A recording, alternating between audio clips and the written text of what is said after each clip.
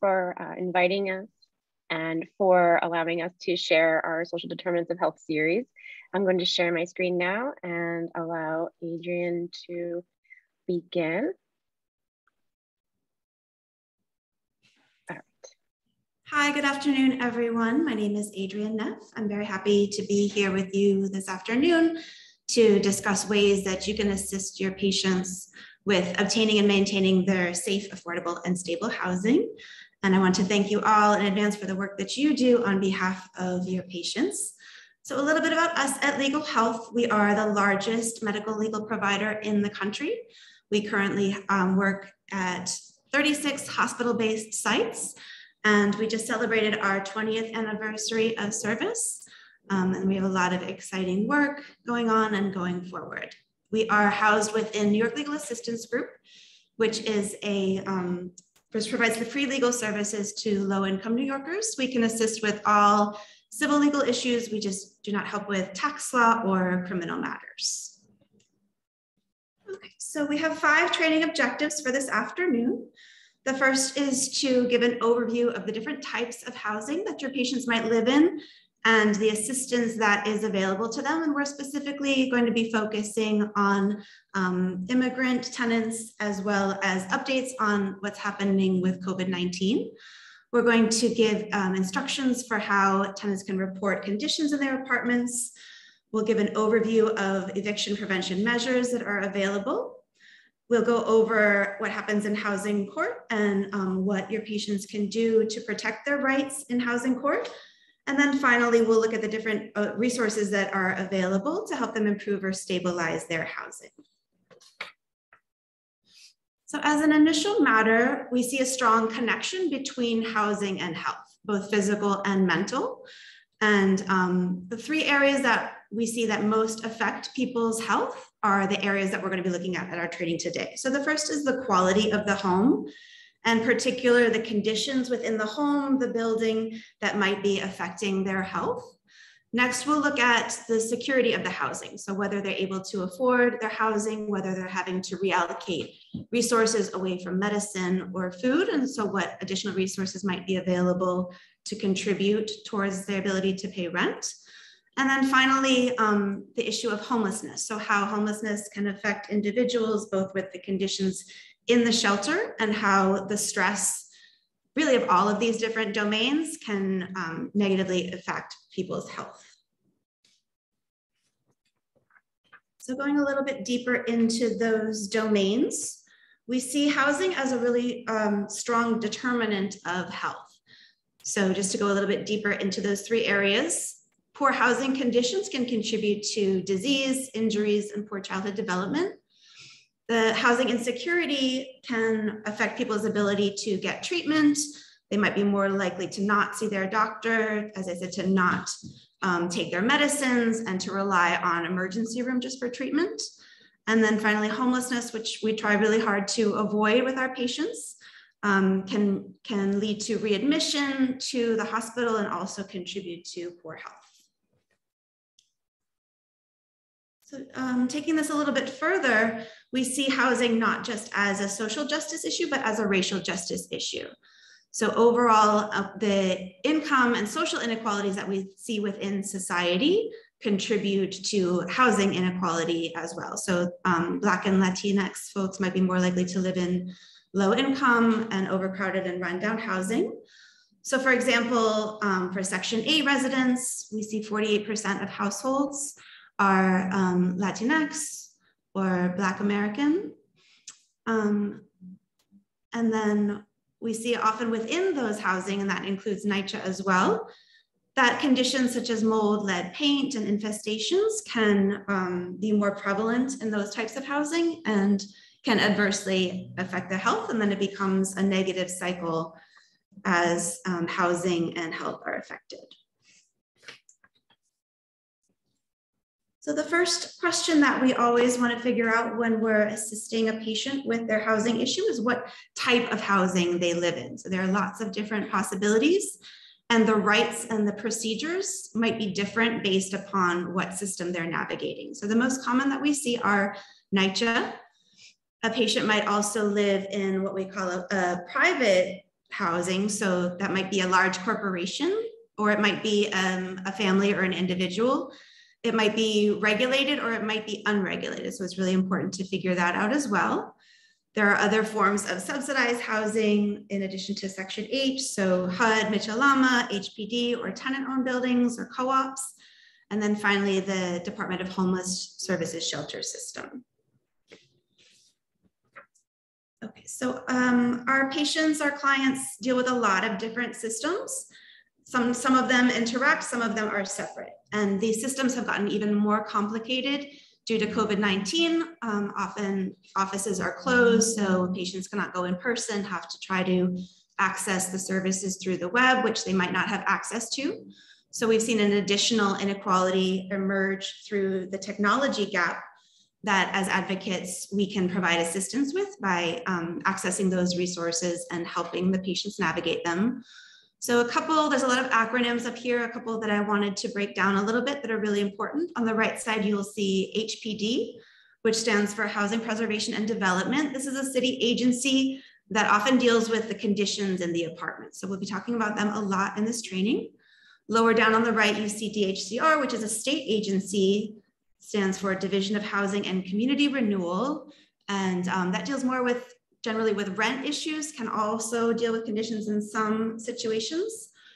And then on the left side for public assistance, the agency that we deal with most there is HRA, Human Resources Administration. So they can help not only with public assistance, food stamps, but also with rent assistance.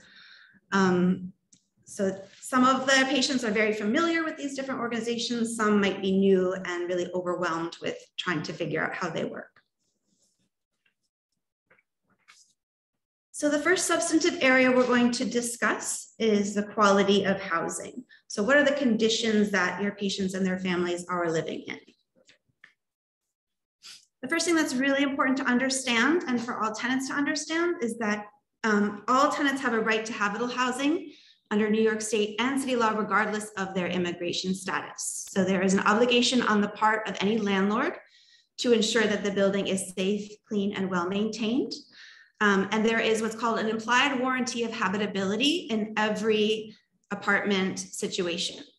So it cannot be contracted around. The landlord can't put anything in a lease that says that it doesn't have to be habitable. There doesn't have to be a lease for this to be the case.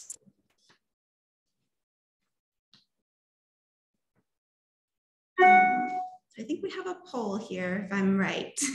Okay, we have our first poll. It's anonymous, it's not a quiz. It's just to make sure that you're on the same track as we are. So the first is, what's the question? The question is, and I think it'll pop up, is what kind of conditions might render a dwelling uninhabitable?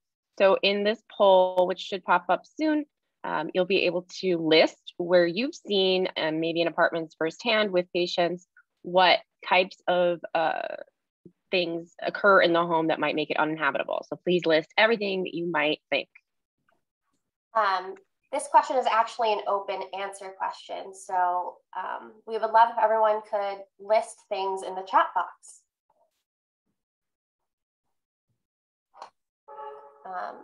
Simone, would you be able to repeat the question and put it in the chat Absolutely, box? and I'll put it in the chat box. Okay, we already have one. What makes a dwelling uninhabitable? Great so far. We've got lots of great answers. Pests, mold, no heat, no stove, lack of heat, hot water, collapsed ceilings, lead poisoning, absolutely lack of plumbing, water leaks, lack of ventilation, heat, hot water. Really, really, really great answers. No water, rodents, elevator service, interesting one. Cold, yep, leaks, mold, no air conditioning, questionable, but we can get to that. Foundation issues, pests, rodents. All right, these are all really great. And we can go through, you've all answered really great. So we'll move on, Adrian.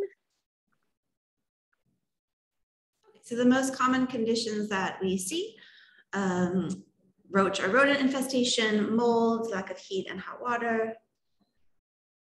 lead-based paint, and then peeling paint or plaster. And as someone indicated, I think in the chat, this can often be the result of a leak, a water leak, either from the apartment above. So there is an obligation on the part of the landlords in multiple dwellings to repaint the apartment every 3 years. So I know some people mentioned missing stove. That's a really important one. We do see a lot. Cracked floors can be an issue, right? They can be a trip hazard or can lead to splinters. So there are a lot of different conditions that might exist in the apartment. And we do see, unfortunately, that another impact of COVID is that there's been much less willingness on the part of landlords to make these repairs. So during the worst period last year, many landlords were, and including NYCHA, were refusing to enter apartments at all. So now we see a real backlog in repairs, and a lot of advocacy is often required to get those landlords to make those needed and legally required repairs. So we want to highlight specifically the lack of heat and hot water. So this time of year, this always becomes an issue. And so there's a very clear rule on heat, specifically between the months of October and the end of May. So during the day, if it's below 55 degrees outside, the temperature inside must be at least 68 degrees. And at night between 10 p.m. and 6 a.m., there's no requirement for the outside temperature. It must be at least 62 degrees inside. And hot water is required year round. But this is a very clear rule for what's required on the part of landlords during those months. So the rights that we identified, everyone has a right to habitable housing, includes undocumented tenants. And there's a special rule there that it's illegal for landlords to harass tenants based on their immigration status. So we do see this, unfortunately, where landlords are saying, you know, if you don't pay your rent, I'm going to call ICE, or putting fear in them that if the tenant takes the landlord to court, then ICE might show up. So that's considered a form of harassment and should be reported. So there are different agencies that it should be reported to based on the type of apartment. For a rent regulated apartment, so that's rent stabilized or rent controlled, they should contact DHCR. For a non-regulated apartment, they should call the City Human Rights Commission. And in either case, they can also contact the Attorney General's office to report that harassment.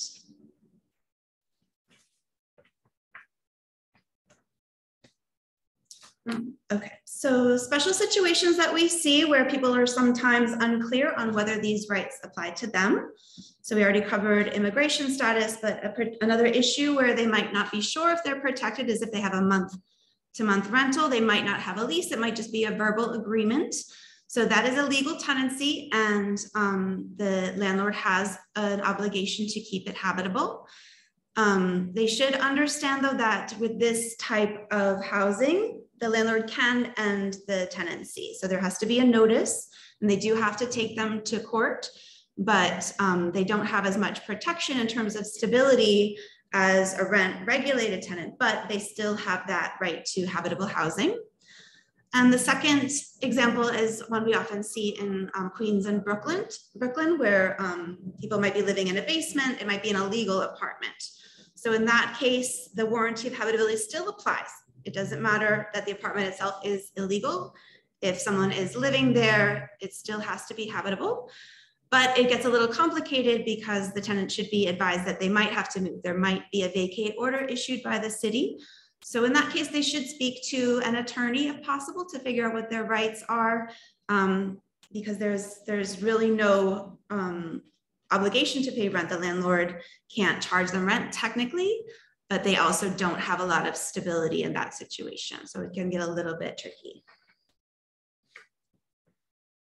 Okay, so if we identify a patient, they have bad housing conditions, what can they do to improve the situation? So the first is that they understand that connection between the housing conditions and their health. So they might be missing appointments, as we said, their asthma or their children's asthma might be getting worse. And so it can be a pretty urgent situation that needs to be addressed immediately. The first step is to identify who the landlord is. So this can be sometimes a little bit difficult, especially with these large corporate landlords where they're often, buildings are changing hands frequently. So that information might be on a lease. You can also use a tool that we'll be talking about throughout the presentation called justfix.nyc. So if you enter the address of the building, the landlord will pop up. It'll tell you what other buildings they own, and it'll also list violations. So that's, if they're not sure who their landlord is, you want to make sure you get that information, because oftentimes people will say, well, I told the super, you know, or I told Betty down at the office, but you want to make sure that it's in writing, that it's officially addressed to the landlord. The first step is to make a complaint in writing to the landlord. And oh, did I jump ahead? Sorry. Okay, we'll go on. Okay, so the first, this is another place where JustFix has a tool called a letter of complaint tool, where they will actually send the letter certified mail to the landlord. So that's a really nice online tool that can help, or the tenant can do it themselves. They can just let the landlord know exactly what the problems are, how long they've been there, just so that they're putting the landlord on notice. If the landlord doesn't respond, they just make the repairs. The next step is to call 311. And in cases like a lack of heat or hot water, they can call every day that there's not heat or hot water. So even if they've already made that complaint, it's important to keep identifying those issues. So someone from HPD will come to inspect. They should make sure that they include all the problems so that those are included in any violation report. And then that report will be sent to the landlord. And when HPD comes, if they consider the situation hazardous, they will possibly make the repair themselves and bill the owner. So it's really important that that initial call be made to HPD. Sometimes people feel like nothing's going to happen, but it's important to follow all these steps in case litigation does become necessary.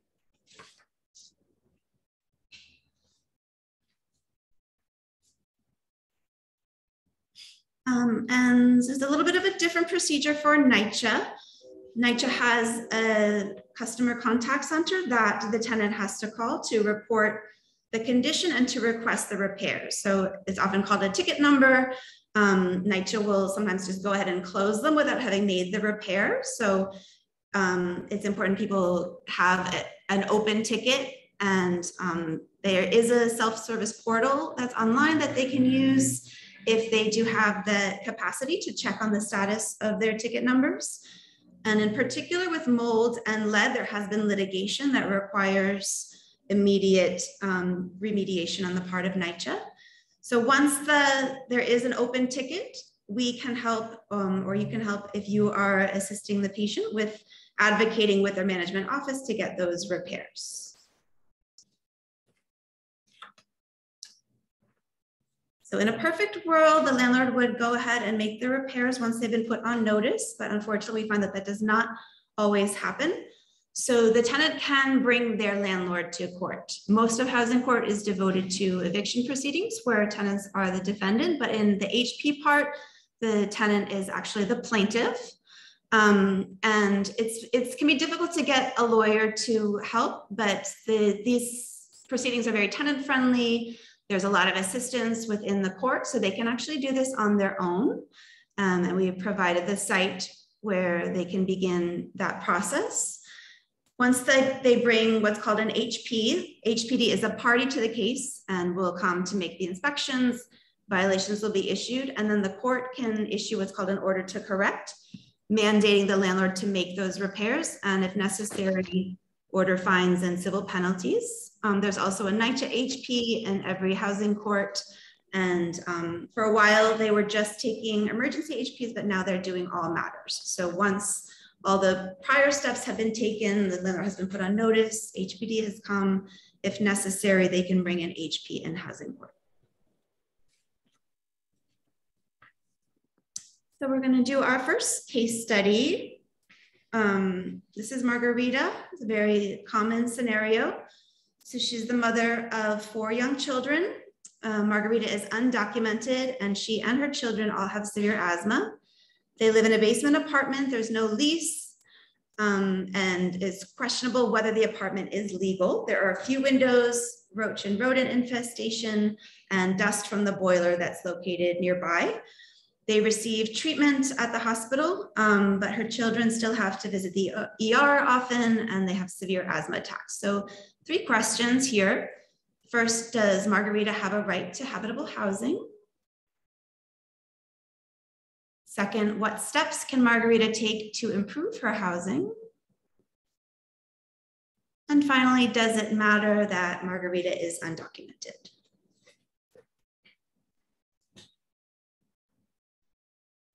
So everybody should see the 3 questions come up on a poll. If you don't, please say so in the chat. Then we'll give people 10 more minutes to answer. Sounds like people, can somebody else weigh in? Can you see the poll on the screen? No, okay. You don't see the results, you should just, yes, thank you, see the poll.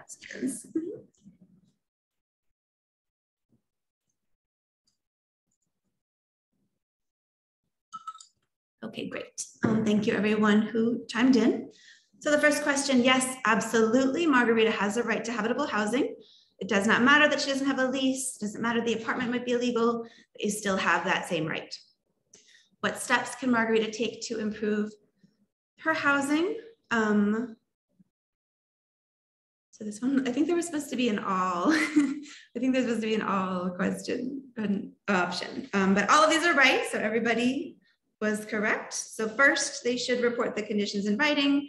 If that doesn't work, call 311, and then finally, possibly bring an HP. And then the final question was, does it matter that the mom is undocumented? It absolutely does not. Her immigration status has no effect on her tenancy rights. Thank you, everyone.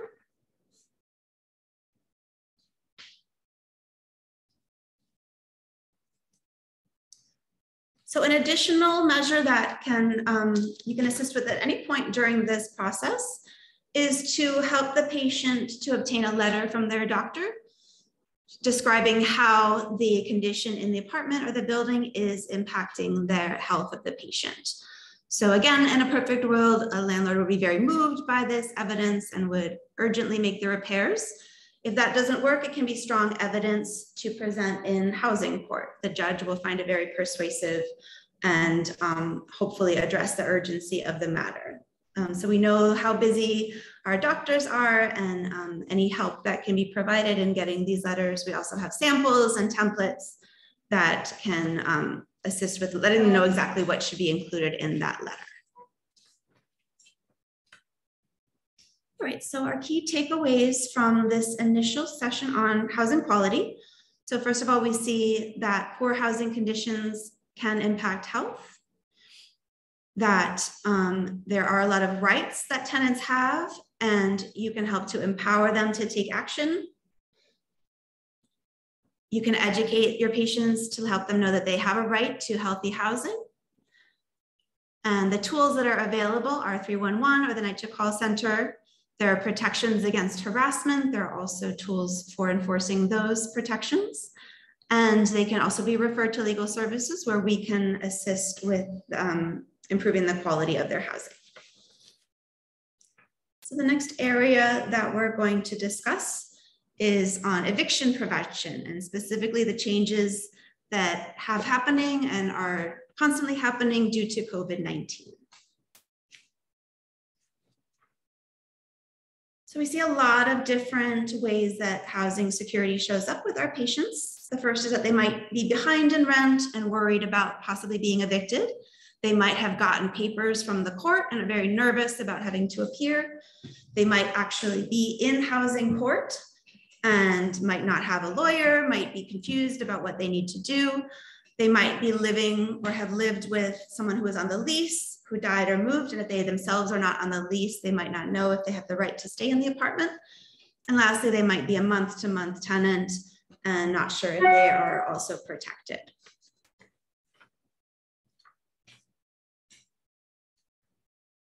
So we have very strong tenants' rights here in New York. And regardless of whether there is a lease, if someone has lived in a home for over 30 days, the landlord cannot throw the tenant out or change the locks. It doesn't matter if they haven't paid rent in months.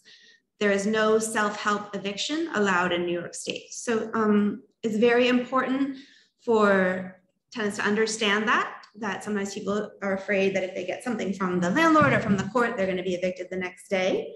And most landlords, especially the large corporate landlords, know about this, but we do see, unfortunately, some smaller landlords don't. They might think they can get away with this, but it's very illegal to just evict someone. So that can't happen.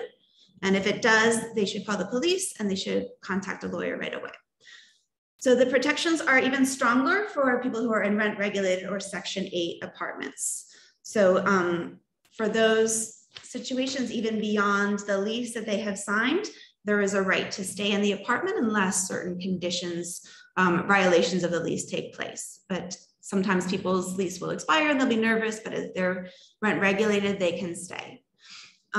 So very important for everyone to understand that the landlord must take them to court, get a final judgment and order of eviction from the court. So only a judge in housing court can order them out of their home. No one should just up and leave because they're behind in rent or because the landlord is saying they're going to evict them. And especially now due to COVID-19, this can take a long time. So sometimes people just need more time to get the money together or to apply for different forms of assistance. They will have time. And they should not worry that they're just going to be kicked out onto the street. They will have seen a judge and go through a long process before they're at any immediate threat of eviction. So only a city marshal can evict a tenant and they must get notice as well. It's called a marshal's notice. So in that case, if they are at that stage, they should be in touch with a lawyer. Marshals are not currently evicting anyone, so this shouldn't be happening, but it's just important to know what those different stages are and that only the last one where there's a marshal's notice is a real immediate emergency. So there's been a lot of changes due to COVID. There are protections. It's sometimes a little bit difficult to figure out which protections apply to whom. And some of these also require that action be taken by the tenant. So for a while we had a moratorium where no one was going to court, no one was being evicted. That's been loosened a little bit. There is still a moratorium in place until January 15th, 2022. But there is action that needs to be taken by the tenant. So I'll go into that. There's also the Emergency Rental Assistance Program, or ERAP, which is available. We'll talk about that.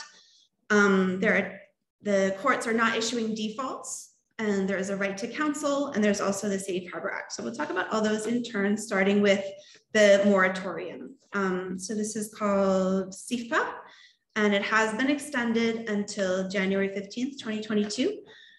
Unlike before, where it was automatically applied across the board to everyone, there is now a requirement that the tenants show hardship, that they've been affected by COVID-19 or that being evicted could have a negative impact on their health. So there is a 2-page document called a hardship declaration. It's available in several different languages, and there are 2 different options. So one is that they have lost income due to COVID-19, and the second is that the other option is that they are disabled or someone in their home is elderly, and so they would be negatively affected by that eviction. Okay, so jumping ahead to the hardship declaration and ERAP. So the hardship declaration must be submitted either to the landlord, so if they're just behind in rent and they haven't gotten anything from the court, they can send it to their landlord. They should send it certified mail if possible, so that there is a record of it. Again, don't just hand it to the super or someone in the office. You want to have proof that has been submitted. If they're already in court, if they've received a petition or they have an ongoing matter, they can submit it directly to the court. So if this has been submitted, they should not be in court unless the landlord has chosen to challenge the hardship declaration. So if the landlord has a basis to say they haven't actually lost income or they won't be affected, they can bring a case and there will be a hearing, but the tenant can ask for an attorney to represent them in that matter. So they should go ahead and file that. And I haven't seen that happen at all, but it can happen. So one way that the proceeding can be delayed is by submitting that hardship declaration. So they automatically should then not have any court matter until January of next year. The other is to apply for ERAP. So the good thing about ERAP is that it not only pays any back arrears, but it also puts a hold on that housing case. So that's a defense in housing court that they have applied for ERAP, and the court should wait until they get a decision on their application before going forward with the non-payment proceeding. And the other benefit is that the landlord cannot sue them for 1 year if they accept that money. And a special exception with this particular form of assistance is that immigration status does not matter. Everyone can apply. That's not always the case with some forms of rent assistance. So particularly for our undocumented patients, this is a really important tool to have. And applications are still open. We don't know how much longer they're going to have money available. So if they haven't applied yet, they should apply as soon as possible.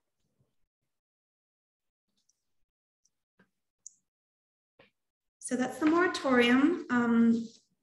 There's also the ongoing Tenant Safe Harbor Act, which says that individuals cannot be evicted for non-payment of rent. So they can get a money judgment issued against them. That's in a separate court proceeding. It's not in housing court.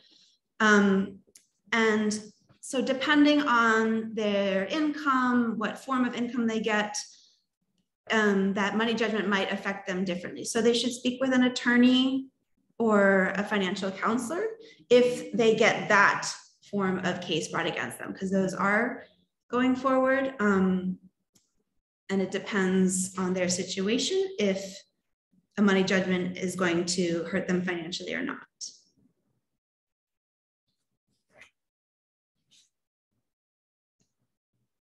So a lot of times a patient will come to us with eviction papers, right? And they'll be very nervous.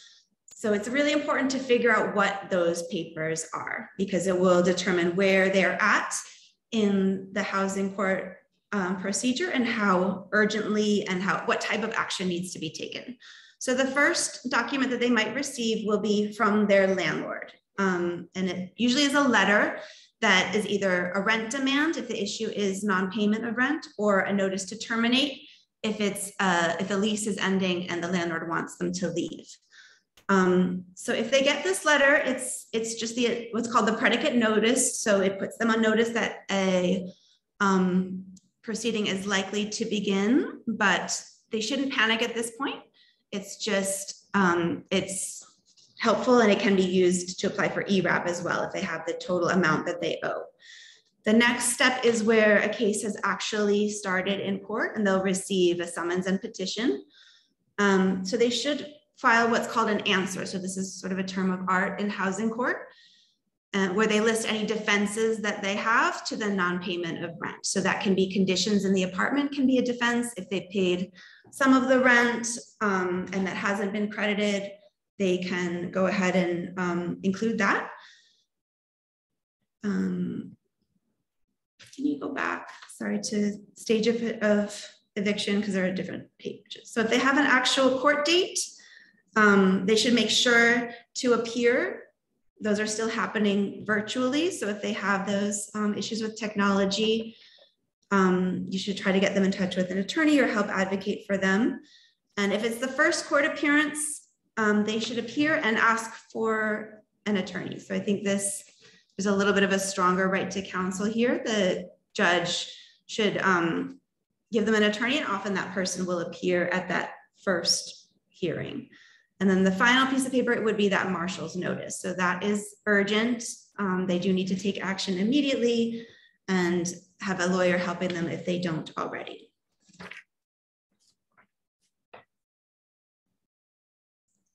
So the first type of eviction proceedings is for non-payment of rent. And this is where the tenant will receive what's called a rent demand, stating the amount that's owed, all the months that weren't paid, and giving them a specific time in which they have to pay. So even though there's a date on there, it doesn't mean that if they don't pay the rent by that date, they have to leave. It just means that if that date passes, there will likely be a case brought against them in court. That initial letter notice is a rent demand. And as we said, they can answer by calling the clerk. We'll talk about that in a moment. and they have defenses to the non-payment. So habitability issues, they might have paid part of the rent. If HRA is supposed to be paying, or Section 8, those can also be defenses to the non-payment. The other type of eviction proceeding is called a holdover. So this means that the lease period, if there was a written lease or just a verbal agreement, has ended and the tenant has stayed past the end of the lease.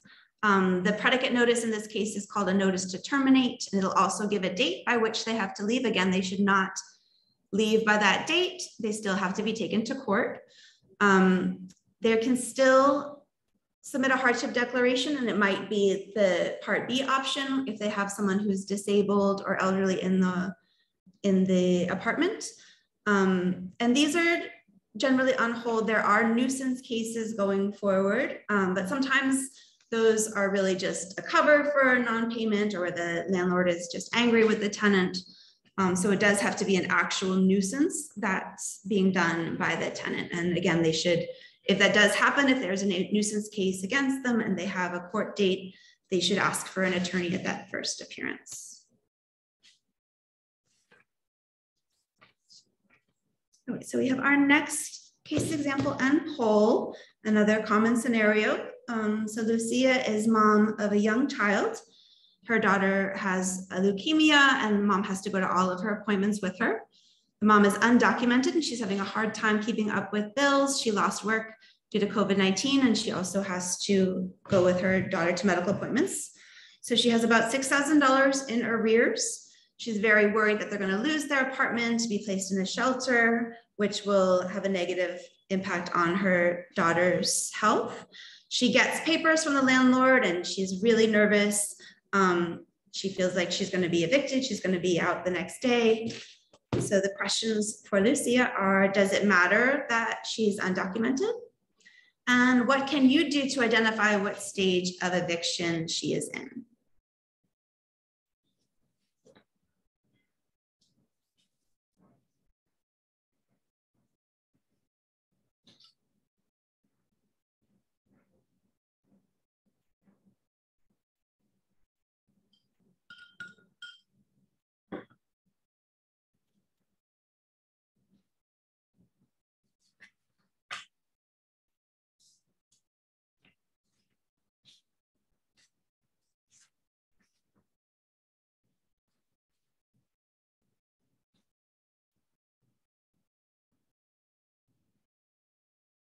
Hopefully everyone was able to see the polls and is able to answer them, and give it a couple more seconds. Okay, great. So we have our responses. So the first question, does it matter that she's undocumented? Absolutely does not matter. She can, all of these protections apply to her and she should take the actions necessary to ensure that she is protected. So what can you do if she comes to you and says she has eviction papers to help her figure out where she is in that process? So you can read through her papers to see what kind of notice it is. You can go on eCourts or NYSCF to see if there's an upcoming court date, or you can call the clerk and ask if she has a lawyer. So all of these can be really helpful to figure out where she is in the process.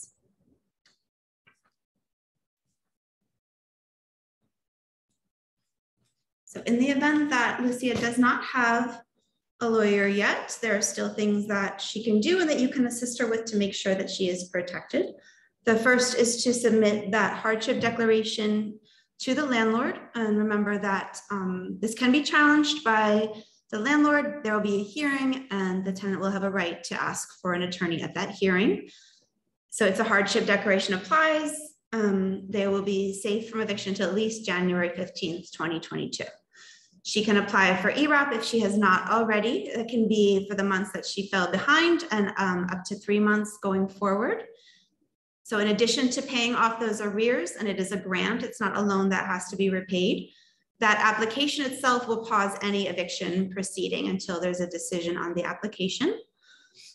And just as a reminder, it does not matter that she's undocumented. She can submit the hardship declaration, she can apply for ERAP, and she will be given a lawyer in court, even if she does not have immigration status. So we talked about answer. So again, this is a term of art. It's a response to the summons and petition. And currently the best way to respond is to call the clerk. So the numbers for each borough are listed here. They can go in person, but we're really discouraging people from going to the courthouse if it's not necessary. So what will happen is the clerk will ask them the questions on the form, and they want to make sure that the answers are correct. And they don't have to worry that this is perfect or be nervous that they're not answering things correctly. There will be an opportunity once they have a lawyer to amend that answer. If they're not sure if some of these apply or not, and they're afraid of making any kind of false statement, they can just indicate a general denial, and that will be a sufficient response for now.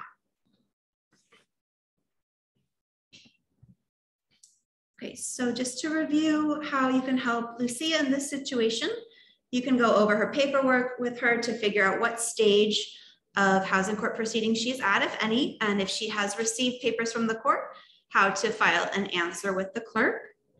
You can help her submit a hardship declaration and apply for ERAP if she has not already. And we can refer her to legal services for any additional advice and possible representation.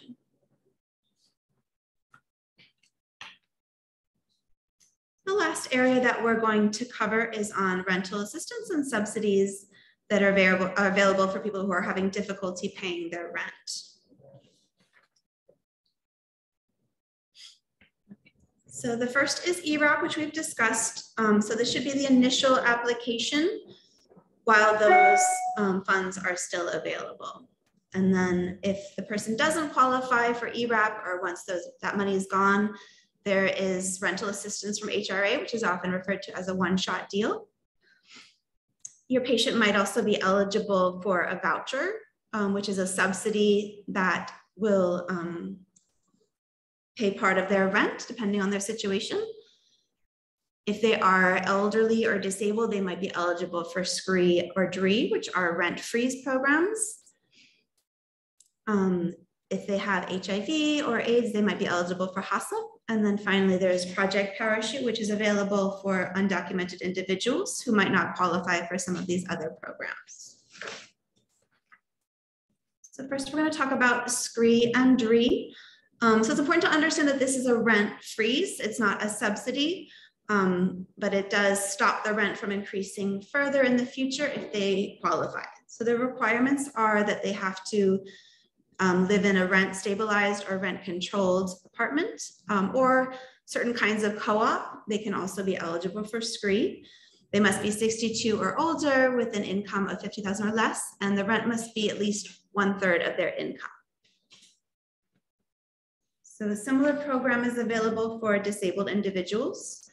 They must live in rent controlled, rent stabilized, or at some kind of co-op, at least 18 years of age, income of $50,000 or less, rent as 1/3 of their income, and they must be awarded some sort of disability benefit. So it can be SSI, SSD, or veterans. Okay, so the one-shot deal available through HRA, those are not currently being processed. HRA is directing people to ERAP, which is those applications are being handled by a different state agency. But if they, as we said, if they don't qualify for ERAP, so for instance, if they live in a co-op, they can apply through Access HRA. And so this is not a subsidy or ongoing assistance. It's a one-time payment for arrears. And there are important requirements that HRA will make sure that they meet. They have to, the housing has to be affordable. So they have to be able to pay the rent going forward. And they'll look at the reasons that the person fell behind in rent and any risk factors. A one-shot deal is a loan, and so it might have to be repaid depending on the individual's income. So this is again why ERAP is a better option, because it is a grant. They might also have to get charity money to kind of pay down the arrears in order to be considered for a one-shot. So that's something that a social worker or attorney can help with. And as we said, these can be good for co-ops where ERAP is not currently an option. So HASA, as we said, is another subsidy that's available through HRA for individuals living with AIDS or who are HIV positive. So they get, I think there's cash assistance available, and there's also a rent subsidy. So the individual will pay 30% and the rest of it will be paid by HASA. So this is a really strong, helpful program for individuals who qualify.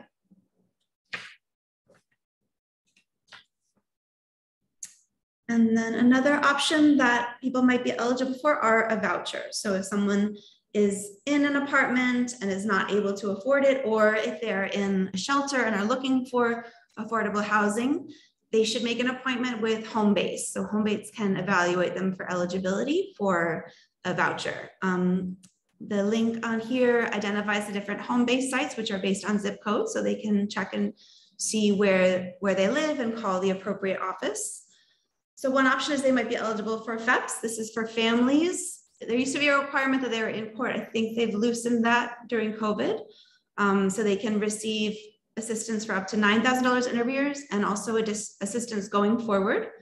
And then City FEPS is similar, but it's a supplement for also help individuals to help them find and keep housing. And that's an option if they're in the shelter system. And Homebase also issues Project Parachute benefits, which are for undocumented families who might not qualify for some of these other programs. We have our final case study and poll.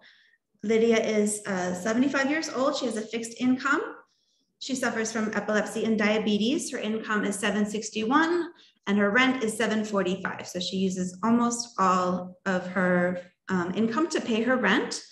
Her apartment is rent stabilized, but she's worried about having enough money to pay when her lease is up and renewed, and there's likely going to be a rent increase. She's also fallen behind in rent. She gets food stamps, but she's not eligible for public assistance. So our poll question is just one: what rental assistance is available to Lydia? So is she eligible for SCREE or DREE, ERAP, housing voucher, or all of the above?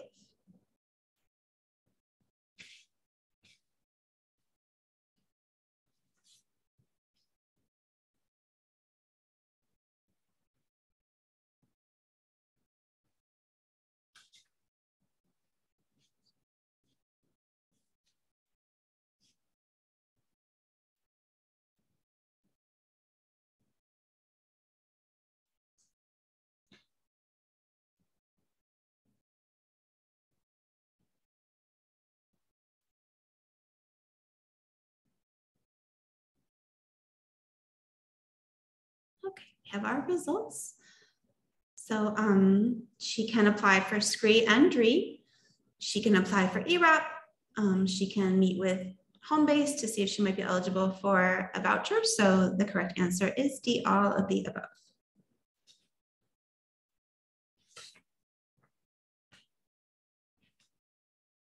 So in conclusion, these are our key takeaways addressing our learning objectives. So first of all, it's essential to understand that all tenants have a right to habitable, safe housing, regardless of their immigration status, and they can assert those rights in court. No tenant should leave their apartment unless there's a court order from a judge and a marshal's notice has been issued, and they should report any harassment on the part of the landlord to the proper agency. There are many eviction prevention protections that are in place, but they do require action on the part of tenants. So it's important to not sit back and assume that nothing is going to happen till January 2022. They want to make sure that they've submitted that hardship declaration and applied for ERAP if they're eligible. What you can do to assist them is to help them identify what stage of the eviction proceeding they're in, and to help them address those fears and also empower them with the rights and also the procedures, understanding what's going to happen in the future. And finally, there are many rental assistance resources available for vulnerable tenants from the city and the state to stabilize their housing situations. So we have about 20 minutes available for questions. I know that there's been a lot of activity in the chat. Thank you so much, Adrienne. I'm going to, while people maybe have questions, we've had so many amazing questions here and there's been a lot of overlap. So I just wanted to address a few. Firstly, there was an excellent ERAP presentation given recently with the Brooklyn Health and Housing Consortium. Tess Summer has put it in the chat. It will likely be sent out with this presentation. It's on YouTube. And so all ERAP questions can be probably answered there. It's very complicated. And our general advice is if they haven't applied yet, they must apply now because it gives them protections, even if they're kind of confused about whether or not they're covered. It gives them the protection in housing court of not being evicted until there's a decision on their case. There's been a few questions just about how to prove that you are a tenant. And this is really important. And Adrian talked a lot about undocumented tenants, especially being vulnerable to this. Even if they don't have a lease, what we generally advise is to show any proof whatsoever that they have a rental obligation, right? That means that they have been in the apartment for a certain amount of time. They pay with a money order. If they pay with cash, please admonish them to stop doing that and to pay with a money order always. They have Venmo transactions. They have WhatsApp. You know, we are lawyers, so we build evidentiary proof that they have a rental obligation. So they shouldn't not apply because they're worried about not being able to prove it. Yes. And so first question is, can they apply for ERAP? Yes. And it's important, as Adrian pointed out, that they do apply because undocumented families, if they're mixed status, can apply for one-shot deals. But they cannot by themselves, if they're undocumented, apply for one shots, which is why the ERAP program is kind of one of a kind. Someone has put forward their experience with Homebase are not very good. Well, they're doing their best. I think there's some home-based folks here who would take issue. But the issue is that there are very specific guidelines through HRA that home-based workers have to look to. And sometimes they can get very confusing information from HRA. And so generally what we do when somebody's denied a voucher or told they can't have it is speak with the head of that area in Homebase. Let's say it's the Bronx, it's BronxWorks. We speak with the administrators there and say, hey, is there any way we can push to really get a voucher? In this case, we think that they qualify for this reason. So if that is the case, you can always refer them to us if you think they're unfairly being denied a voucher. Again, undocumented families can apply for ERAP. Before March 2020, arrears, firstly, when they go to housing court, their lawyer will break up any rental arrears demands in the petition by pre-COVID and during COVID money. They'll likely have to wait to apply for a one-shot deal for the pre-March 2020 money, but they should talk to Homebase. There's a question about a high school student currently living in a shelter without his parents who wants more stable housing. I would recommend the caseworker at that site help them find housing because that's their job. And if you're having trouble meeting with the caseworker, I would ask that the teen get the information themselves and have you call and say, what are you doing to help this teen get into better housing? Adrian, do you have anything to add to that? I haven't had a ton of, but also we have a wonderful program at NILAG. Deb Berkman and the Public Benefits Unit help a lot with homelessness rights. And so if you have an issue there, you can refer it to NILAG's Public Benefits Unit. If a resident, and I'm guessing you mean NYCHA, puts in a ticket for a housing issue, but they forget their ticket number, they can call the customer contact center back and they can give them the ticket number. Likely the ticket is closed by that point because NYCHA likes to play that fun little game. They also can apply for the ticket on the My NYCHA app, which Adrian mentioned is probably the best way to do it so that you can keep track. I know that there's a lot of seniors who aren't able to use that, but it is the best way to keep track of everything. Victoria mentioned that she works at a drug and alcohol facility and have people who go back to the borough's homeless. Any suggestions if they don't want to go back to their area? I'm guessing that they were given a voucher to go to that area. That's a very common problem. I would do advocacy to try to find them another apartment that takes the voucher if that's what they have. If it's NYCHA, ask them for a transfer. We do advise that transfers from NYCHA take years, especially in these situations. But I do feel sympathetic for individuals who are put back into the neighborhoods whereby they have trauma or were arrested, etc.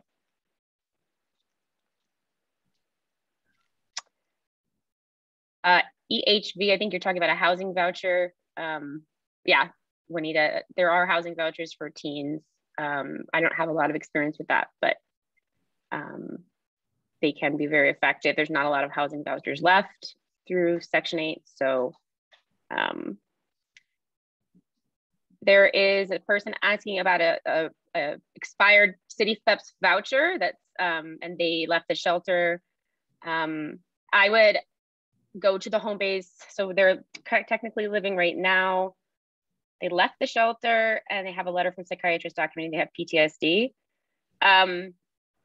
They have to go to a home base to get a new shopping letter. So wherever they are, if they're couch surfing or, you know, whatever zip code, I would, in this case, I would probably contact a head person at home base to say this person needs their shopping letter to be extended. That way that they can keep going and finding an apartment. If anybody's from home base here who wants to hop in on that, that's great. A reminder that I'm just looking at the Q&A. So if you're putting questions in the chat, you have to put them in the Q&A. And a website we can find the home base programs. Yes, I can put it in the chat. I'm just not Xing out of this because I'm worried about losing everything. So I can put it in the chat, but also I'm sure Harmony and others will send out the home base zip code. Yeah, if they're on the street and I know they don't want to go back to the shelter, I understand that. However, they do have to go to a home base to get an extended, another City Steps voucher shopping letter. And can Project Parachute help undocumented families get placed in an apartment? Listen, this is, and Adrian will hear me talk about this all the time, but there's just no real good program in New York City to help people find housing. And it's like the bane of our existence. I look to you all, like social workers that are amazing social workers and care coordinators who somehow find people housing against all odds. But I will say that if a person is having trouble getting into an apartment with a voucher because they're denying them based on the voucher, this is a serious problem. Unlock NYC is a great program that helps people identify if they are being denied housing based on their voucher. It's called income discrimination. And so we're going to get a little bit more into that probably in the next training, but there's no one place that helps people find housing, which is a big problem. Yeah, and that's why one of our goals is to keep people in their apartments. So sometimes people's first response will be, you know, I'm just going to leave, the conditions are bad, or my landlord's harassing me. We try where possible to help them exit, to help them activate their rights so that they can stay, because really once they decide to leave, those protections are gone. There's just not as much protection once they make that decision to leave the apartment at their own volition. Exactly. Thank you, Adrian. Again, do not self-evict, even if you're being harassed. Undocumented tenants feel very vulnerable. Adrian and I have spent the last 20 months on the phone with people, not being able to look them in the eye and tell them this. At least Adrian can speak Spanish, so she has a brand on that, but telling them, please don't leave your apartment because you're behind in rent just because you're undocumented. Someone asked if housing vouchers are available for undocumented homeless tenants. And this is what Adrian's talking about. Don't leave a place and go to a shelter because you think that you're going to be evicted. Wait for the proper procedures, because unfortunately, if you're alone and undocumented, the government cannot aid you. It's against the rules of HRA, of federal subsidies, to give money to undocumented individuals. Now, if you have a mixed status household, and we're going to discuss this, and by the way, an evaluation poll is coming out right now. Please share your thoughts honestly. But again, if the housing voucher is in a mixed status household, meaning there's a child who's a citizen and a parent who is not a citizen, they can possibly get a FEPS or City FEPS voucher. And we're going to take up in the next training public charge very heavily, which means immigrants who've been scared out of their wits not to apply for benefits during the Trump administration. And we're going to talk about how it's important to tell them that it doesn't apply to them. Many of these things, when they have citizen children, they have to apply for the benefits for the children because they're citizens. It's their right to have these benefits, and it doesn't affect the parent. Very, very, very, very few benefits affect the parent. Please come to our next training on that question. Really excellent questions. Adrian, anything I'm missing? Ooh, a couple more.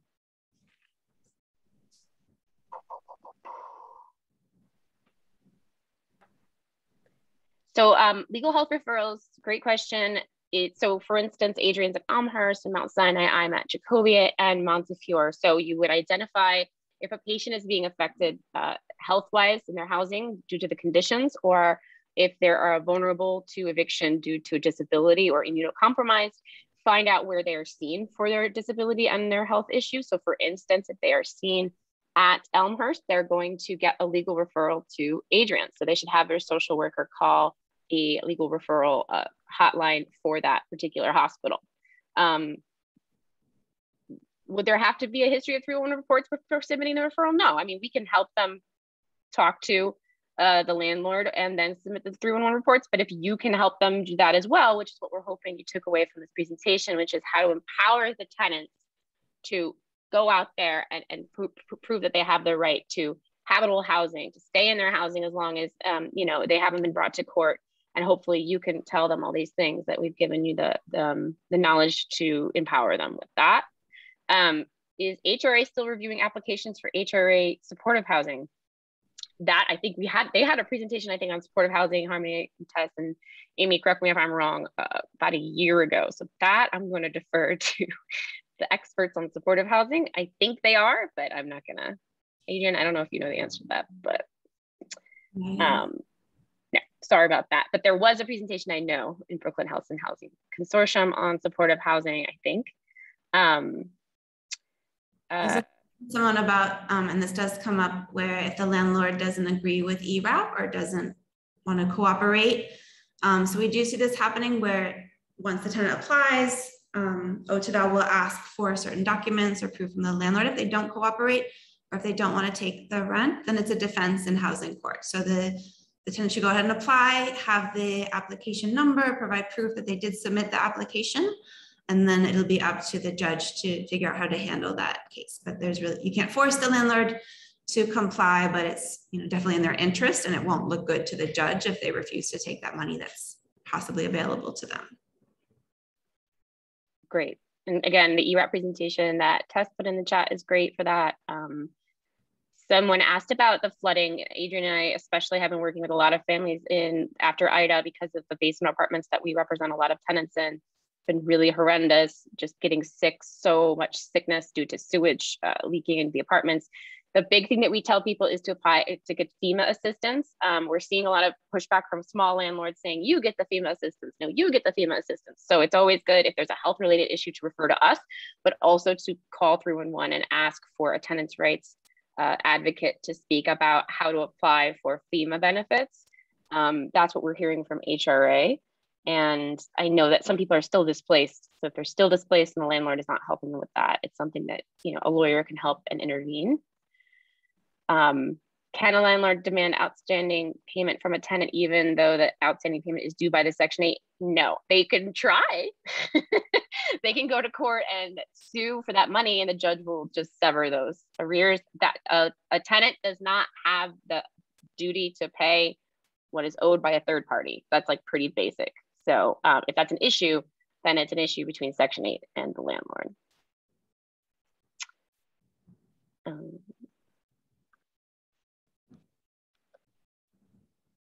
2 bedroom instead of a 1 bedroom for a home-based voucher. It really depends on the voucher. It doesn't really matter about bedrooms. It's not like Section 8 where you have to have a specific bedroom size. It's really a matter of how many people are in the house. So if there's another person who can speak, wants to put more information about that in the chat. Home-based vouchers are and they're not home-based vouchers, they're HRA vouchers. City FEPS and FEPS vouchers are very different than Section 8 vouchers, but they have just raised the amount of money they're available to pay up to Section 8 levels, which is great. So if, for instance, the studio, they'll now pay $1,900 for a studio. What about tenants who are legal residents, somewhat compromised with other issues other than COVID? I'm guessing you're asking what they should do. If they're behind in rent, they should apply for ERAP. If they're behind in rent and have immunocompromised, they should submit a hardship declaration. And they shouldn't leave their apartment and go into a shelter just because they're behind in rent. The safety clinic, I don't know what that is at Bellevue. I don't know what that is. So the referrals dependent on as well. Yeah, so in legal health, at least, there are many legal services in the city. Adrian used to work at Lisney. I used to work at Legal aid. We're lousy with housing attorneys in the city, which is amazing because right to counsel is a thing now. Legal health is we look for a nexus between health and the legal issue, and we try to complement medical care with legal care. So that's why it's based on a referral to the hospital for if you want to see me or Adrian, or the 20 other advocates that we have throughout the city. If a tenant who submitted an ERAP application is waiting for the landlord to fill out their portion, this is very typical. This is why ERAP is taking so long. The only thing they can do is submit their application number and their date of birth to their landlord and wait, which is unfortunate. If they have more questions, they can always call the helpline, which is provided in the link that we put in this presentation. If a person is living in housing and there's a lot of people in the housing and they call 311, it's always possible that something could happen where there is a vacate order, but it's probably very unlikely. There's a lot of overcrowding in the city and there's just too much for 311 to really, if there was a situation with a lot of children and maybe a mandatory reporter came in a house and they shouldn't be scared to call 311 though, because the amount of people living in the apartment. This is New York. We have a lot of people living together and under, so just tell them like, if they need to get these things done, they can also speak with an attorney about their rights. And one of the things shouldn't be worried about how many people are in the apartment. Lower middle income, I'm guessing you mean for ERAP. There are specific guidelines for how much, but they should still apply for it. And if they're denied, they'll give them a reason for their denial.